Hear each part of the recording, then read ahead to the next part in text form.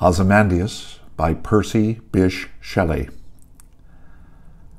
I met a traveler from an antique land who said, "Two vast and trunkless legs of stone stand in the desert.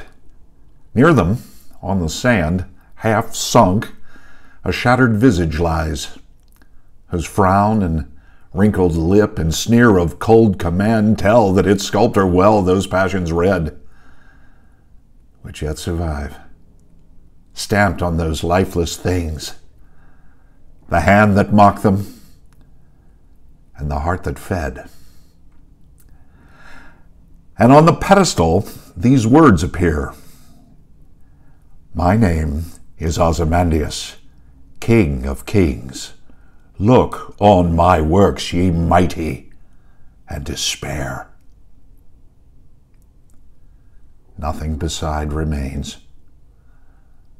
Round the decay of that colossal wreck, boundless and bare, the lone and level sands stretch far away.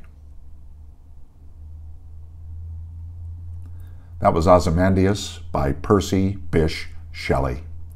Thanks for listening.